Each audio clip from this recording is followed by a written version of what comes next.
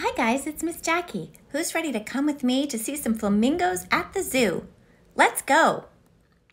Today we are going to learn about this beautiful bird, the flamingo. It has a very long neck and very, very long legs.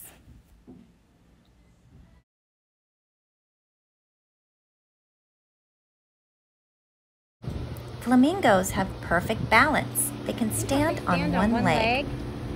The flamingos.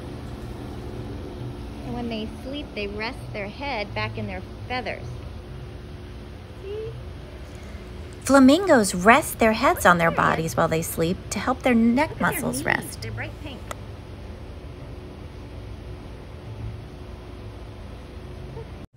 Do you know why flamingos are pink? Because they eat a lot of things that are pink, like shrimp.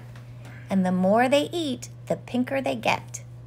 If a flamingo stops eating things that are pink, his feathers turn white.